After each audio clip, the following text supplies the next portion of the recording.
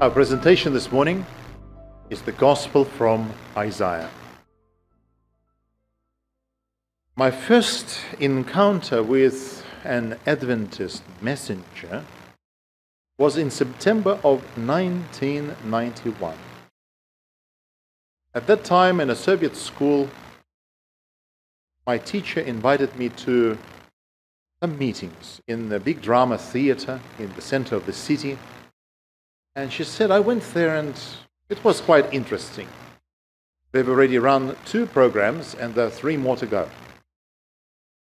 I went to the program and there was this noble-looking preacher. His name was Michael Olaine. He now lives in Sacramento in California. And he was speaking with confidence, with passion, with zeal. He also shared a lot of stories. It was so interesting. In fact, those meetings went for 3 hours each night. They started at 6 o'clock in the evening. There was the first program until 7, and the second program until 8, and then there were questions and answers from 8 to 9. The house was full of people who were looking for answers. People who spent decades under atheism and communism, experienced real hunger, spiritual hunger. A few months before that, I was baptized in the Russian Orthodox Church. And in reality, when I discovered that that preacher was not Orthodox, but he was actually a Protestant, an Adventist with a strange name, I at first, on one hand, was impressed by his presentations, but on the other hand, I did not want to receive what he was talking about. The truth was burning my heart. And in fact, on the last day, when I went there with a girl from my class, we were sitting next to each other, and when he invited the people to stand up and give their lives to Jesus, I thought, well, maybe to give my life to Jesus means to become a member of the Adventist church. So I stayed. I did not stand up. The whole auditorium stood up, and there were only a few people sitting. And I was among them, I said. And I told that girl who was sitting next to me from my class, I will never, ever become an Adventist. I still remember me saying those words. Years later, when I've been training for ministry, already an Adventist Christian, with a passion to reach the world with the 3 angels' messages, I had a dream to meet that preacher again. For me, he was that first messenger on the stage. I never knew him in person. I knew about him. I knew that he was traveling here and there, that he went to America to do his master's degree at the Fuller Seminary in Los Angeles. And deep in my heart, I thought, well, one day I need to meet that man. I need to tell him about my experience of what happened to my life and how my life was changed and how the Lord made me from an opponent of the Adventist message to an advocate of an Adventist. And in 1996, 5 years later, I was there at the seminary, and I walked in the foyer, and suddenly I saw him. He was standing there just talking to a lady at the reception. At that moment, I had goosebumps on my skin. For me, that man looked like Jesus. He had a beautiful beard. In reality, you could put him in a movie as an actor, he would look like Christ. And as I greeted him, I shared with him my story. He hugged me so warmly, so nicely. He was so glad. And in later years, we became the best friends. In reality, in 2010, when I had already been living in Australia, in the Central Coast, in Kurrambong, at that time, my wife Eleanor was a lady minister in a small church in a little town called Waiyi. And in Waiyi, it's only a small place, about probably 3,000 population. And there's a tiny Adventist church, 30 people. And when Eleanor went there for the first time, a couple local elders told her, Waiyi is a very difficult place because that little town the community decided not to have any Christian churches. And I'm talking about Australia. I'm not talking about, say, Romania in the days of Nicolae Ceausescu. So for us to build an Adventist church here, it took us 5 years just to get permission from the council, because the local community regularly protested against the appearance of a church. Previously, they had a tiny little church, which was a small uniting church, the size of about 25 square meters. It was a small, old wooden building, 100 years old, which was closed and was not even operating. And suddenly, Adventists come and on the edge of the town build a church. So, so the elder said, this place is tough. People here are not responding. They will not want to come, because we tried many times, all sorts of different outreach programs, no response. The community doesn't come. At that moment I thought, Lord, please make a miracle and let the people come. So I rang my friend Michael. At that time he was living in Sacramento, and said, I have a very tough place in Australia where the local community does not want to come to any meetings. He said, let's try it. Let's give it a go. And I invited him. We paid his airfares to come. We printed 900 invitations, and we went in that community from door to door giving invitations to the people. Was it easy? No. When we knocked on one dwelling, the lady rushed out and she started yelling at me and a young gentleman who was accompanying me, and she said, get out of here and I should never see you again. As we continued along the street, there was another dwelling where the dogs ran, and they attacked the young man who was helping me distribute the leaflets. So I hugged him, turned around, and the dog bit me in the leg. Okay, so that was another house. And I know that in Australia, generally speaking, dogs are super friendly. All right? And Australian dogs are often more friendly than humans. In Australia, you can walk around, and if you see any dogs anywhere, they never attack humans because they breed them nice. There's a lot of control. But I was stunned that after living in Australia for 8 months, I was actually bitten by a dog that tore my trousers. And the man who walked out following the dog, he never apologized. He said, oh, are you all right? Everything okay? And I said, look, this is an invitation. We'll invite you to a very special seminar. And so to even invite people in that community was quite an adventure. But ultimately, to cut the story short, on the first day, 10 people, 10 souls from the community who have never crossed the threshold of our church came to the first program. And 5 of them stayed till the end. And my friend, Pastor Michael, kept preaching until the end to those people.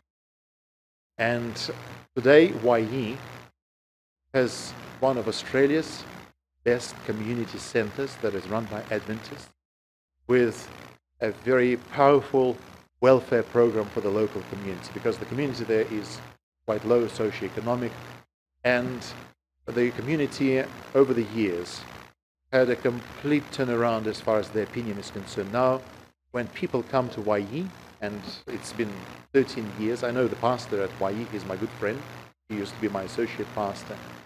He says, Vadim, the local community now, when people come and ask, what good things do you have in YE?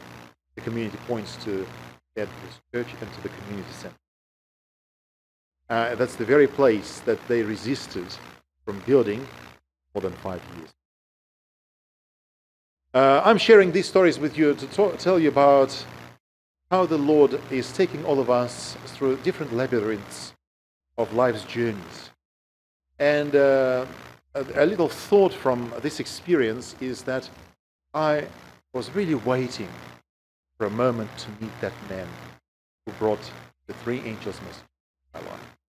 It took me many years, but I always lived with that dream. And I was thinking, when I meet him, when I tell him of what he did to me, of how his preaching impacted me, I lived in that pleasant anticipation of meeting the man who brought me to the Lord. 800 years before Christ was born, in the country of Israel, just think about, it's a country with cities which in reality could be called towns. They were very small. In reality, a good size city in those days in the Middle East would not exceed the size of this lake next to which you and I today are worshipping. If you travel to the archaeological site of the city of Jericho, you remember Jericho, which the Israelis walked around 7 times during 7 days? The city of Jericho, the entire city of Jericho, would be half the size of this lake. That's how small it was. The vast majority of people lived in the rural areas. They were shepherds. They were growing grapes, olives, wheat. Agriculture was the main source of income. No mobile phones. In the evening, when the sun set down, it's dark. There are no street lights. Only here and there you could see small lights of, even candles did not exist. They had to have those special lights that they used oil for, made of clay. That would not give too much light, very low visibility. Traveling at night was dangerous because there were thieves and robbers on the roads. Caravans had to be escorted by the military.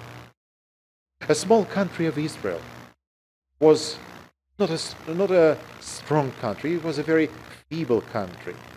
In fact, if you go to the history textbooks of the ancient world, there is very little room that ancient history dedicates to Israel. They focus more on Egypt, on Assyria, on Babylon, on Persia, on Greece, on Rome, on ancient India, ancient China. Very little is dedicated in the textbooks to Israel because Israel was such a small place with such little political footprint in the society of that time. Often invaded by the surrounding countries. Thousands of people taken into captivity. In a place with little irrigation, mostly desert, where people had to rely on the rain season, the season of the so-called early rain and the season of the late or latter rain. And it is in that country where the local population was very different to the rest of the world. Their worship place was the temple, and I think a lot of visitors of King Solomon who came to visit him, including the Queen of Sheba, would ask the questions, where is your God? They would walk into the temple and all they see is bare walls. They see a large curtain. No one can go inside.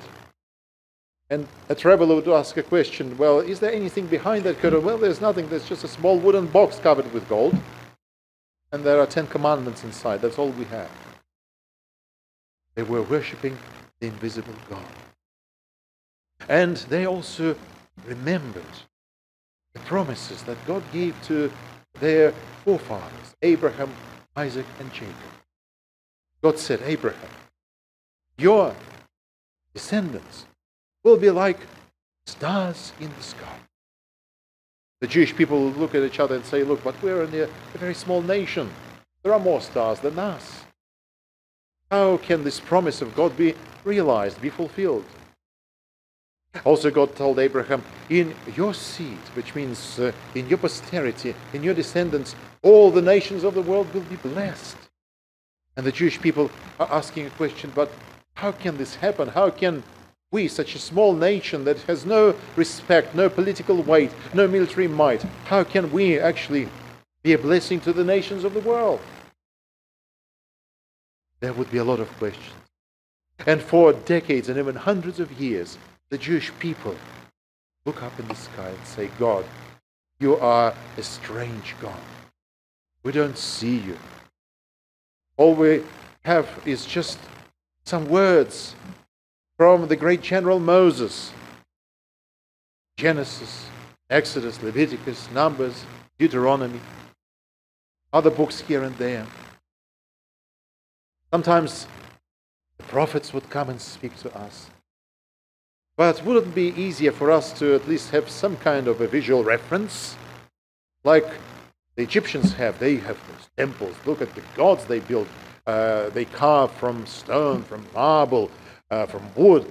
And I can understand the people in those times, because it's not easy to be a minority. And the Jewish people were a minority in every sense of this word. They were a minority physically, politically, militarily, socially, economically, and even religiously, because their religion was very, very small. And yet, they had the greatest knowledge. They knew the only true God. They sang the Psalms of David, who said, all nations of the world, all gods of the world are idols, but God made the heaven. They believed in the invisible God. Yes, their faith was not a very easy experience at times, because their faith emphasized family. Their faith did not allow them to go out and steal.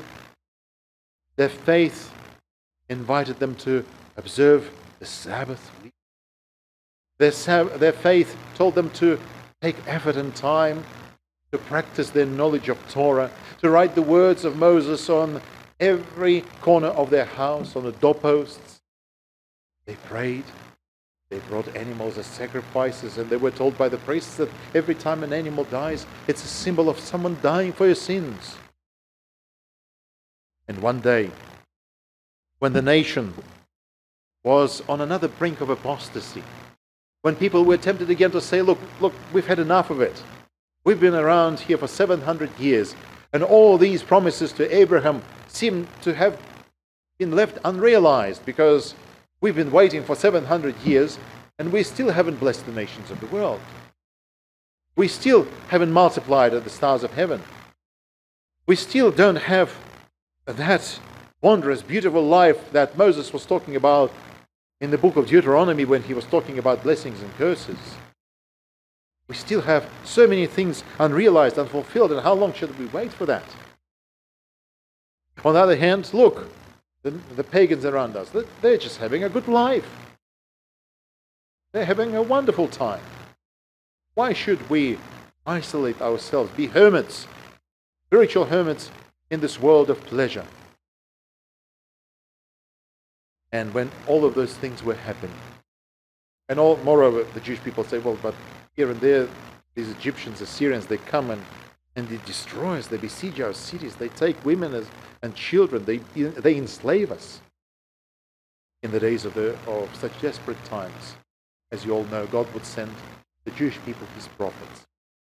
People who were often unschooled, uneducated, with little social value and weight and respect. And one of those prophets, as you know, was the prophet Isaiah, who comes on the scene of history about 800 years before Christ. He was a very strange man, a man with a loud voice, a man who shared his visions with the people. And it would be the prophet Isaiah who would describe God most beautifully in the Old Testament. We've just heard the memory verse. Just look at the gospel from Isaiah. The gospel, the Greek word gospel means the good news. Of course, the word gospel did not exist in the days of Isaiah, but in essence, Isaiah was that messenger, was that carrier of good news to his people and the rest of the world. Isaiah 1, verse 18. Come now, let us settle the matter, says the Lord. Though your sins are like scarlet, they shall be as what? As white as snow. Though they are red as crimson, they shall be like. In this text, Isaiah is calling for a transformation in society. Some people ask a question, why is it that Isaiah is mentioning scarlet and crimson? Could you find another synonym for the word scarlet and crimson. What color is that? Red. Why is it that they use the word red, scarlet, crimson? Why not black? Why not blue? Why is it that the sins are compared to something that is of red color? Well, it's easy to understand because Israel had a lot of neighbors, and one of its neighbors was the Phoenician city of Tyre. The Phoenicians in the city of Tyre, they mastered the art of creating new paints.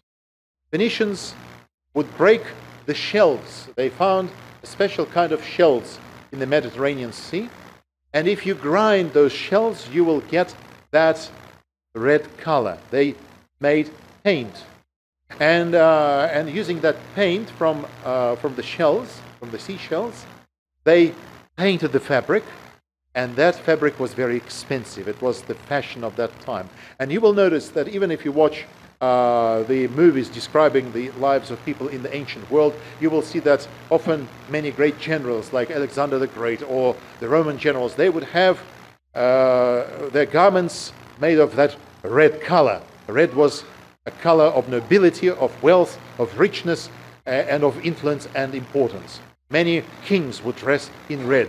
You remember in the parable of Jesus about the rich man and Lazarus? You remember the rich man dressed himself on a daily basis into what? Into the red clothes, into scarlet clothes. And because that was the symbol of wealth. So the red color was the symbol of the wealth of Tyre. And you remember Tyre had economic relations with the Israelites, and the king of Tyre, as you remember, even supplied timber for the construction of the temple in Jerusalem in the days of Solomon. But 200 years later, the people of Israel are so tempted by the pagan nations surrounding them. They are tempted by their wealth, their riches, their religion, their idolatry, that for Isaiah, the red color of Tyre, the red color of their wealth becomes the symbol of sin and the pagan faith. So red color is not bad by itself, but the red color here, the comparison is obviously drawn from the symbol of wealth, riches, and the pagan religion. And Isaiah says, Jewish people, my brothers and sisters, you are living in your sin, and you look, by putting yourselves into those garments of the city of Tyre, into those Phoenician fashionable things, you're plunging yourselves into their sins. But if you come to the Lord, He wants you to go back to your origin. When you were shepherds, and you would make clothes made of wool that symbolized purity and your simple faith in God. You will be as white as snow. And yes, there are mountains in Israel, and in winter, sometimes on the top of those mountains there is snow. And we know that in the Old Testament, God was often called the God of mountains. And when Isaiah says, come, and your sins will be as white as snow, he symbolically takes the people of Israel on the top of those mountains which are white as snow. That's where they find God. So the whiteness of snow does not only symbolize purity, as we understand it today. For the people of Israel who are listening to Isaiah, they immediately think of snow on the mountains, and that's where they would go up and pray to the Creator of the universe. So this invitation to come and reason together and have your sins that are and your garments that are like scarlet, that are like crimson, to be turned into white and to be turned into wool, is the symbol of forgiveness on one hand, but on the other hand, it's the symbol of transformation. It's the symbol of regeneration, because God never brings forgiveness of sins without transforming our lives. And when you read the book of Isaiah, you find those beautiful gospel messages almost on every page, almost in every chapter. Look at chapter 2, when Isaiah talks about the future world where God's children reign. He says, it'll be a world full of peace. where people will no longer fight. And the people of Israel are listening to Isaiah somewhere in the street and are saying, but how is this possible when there are swordsmen walking around us all the time? When the nations around us have those gigantic armies, professional armies, aimed at conquering and taking people and their possessions, taking lives, taking slaves. Isaiah says, my friends, a day is coming when people will take their swords, take them to the blacksmith, and make what? And make plows. They will make agricultural instruments.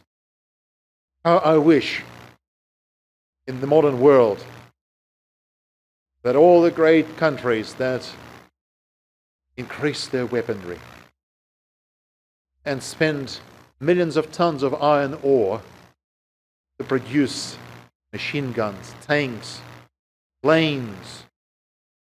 I wish all of that was used to produce agricultural tools. To say, turn the Sahara Desert into a fruit-yielding oasis. How I wish that all the military budgets in the world would be spent on bringing peace and feeding those who are hungry and are starving. Did you know that every minute, because of starvation, 18 children die who haven't reached the age of 5 years? Just think about it. As you are sitting here and the clock is ticking, once the arrow ticks 60, somewhere in the world, 18 children who are just little ones. They even haven't been to school. They died, starved. And Isaiah the prophet was raising his voice loud. When God comes and brings his kingdom to earth, people will take all their weapons and turn them into the agriculture. The people of Israel will, of course, will ask, but how is it possible? Because we are so unstable. We're so shaky. In fact, in the book of Isaiah, chapter 14, Isaiah will talk about the king of Babylon as the symbol of Lucifer. In fact, the word Lucifer, as found in the Vulgate, in the Latin translation of the Old Testament, as Lucifer is symbolized by the rebellious king of Babylon, who fell from the sky like the morning star. So the Lucifer is introduced for the first time so vividly in the Old Testament in the book of Isaiah. The scenes of great controversy are there. And Isaiah, in many chapters of his book, will emphasize the fact that the people of Israel were called to be his children and called to be his witnesses to the whole world. Not to be focused at themselves, but to be focused on the outside. And Isaiah says, look, God understands that you do not deserve his glory. That there's not a clean spot on you. Remember, it is in the book of Isaiah, in chapter 64, verse 6, where God will say that our righteousness is like what? Like filthy rags. We're so dirty that it's impossible to skin a human being without killing him. But he says, there is hope. God is a son. So the messianic prophecy is pronounced in the book of Isaiah and is repeated over and over and over again. Isaiah 7:14, you remember when Isaiah says, God will give us a sign. A virgin will conceive and give birth to a son, and they'll call him what? Emmanuel, which means God. Isaiah is one of the first prophets in the Old Testament who declares the incarnation. Incarnation means that a spiritual being becomes carnal, a human being with flesh. And you know that 800 years later, Jesus would fulfill the prophecy of Isaiah 7:14.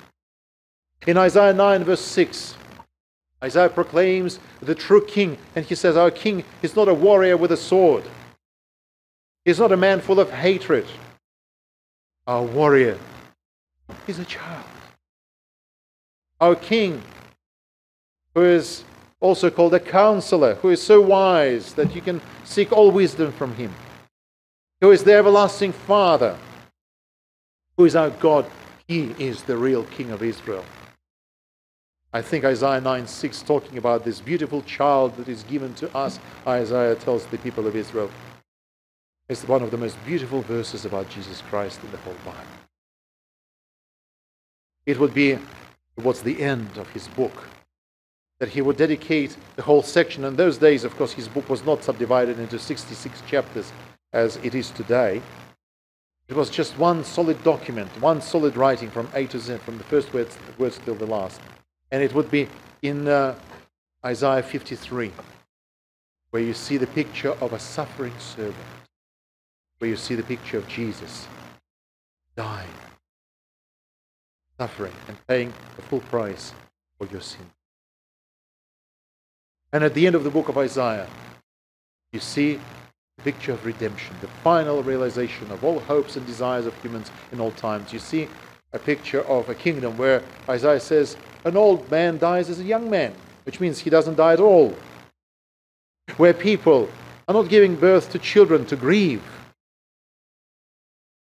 Where the heavens and the earth come together every Sabbath, worship God.